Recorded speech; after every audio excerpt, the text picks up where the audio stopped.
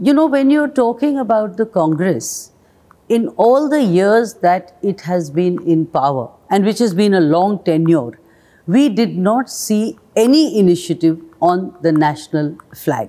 So actually, I would say that all the changes that are made, that this government has now spoken about, that you can fly the flag day and night, or you can have it in any fabric.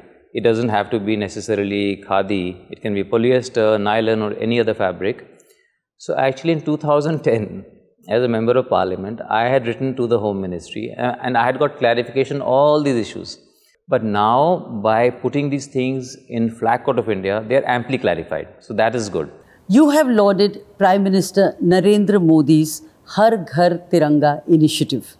This is quite against the Congress line. So see, when we talk about the national flag, we automatically rise above our political affiliations.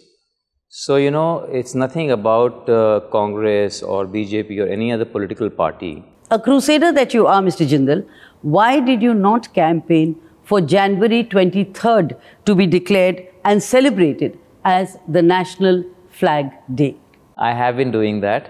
I've been doing that for last 7-8 years, that we do not have a flag day. So 23rd January is the day when we truly got the right, declared by the Supreme Court, that we can display our national flag every day.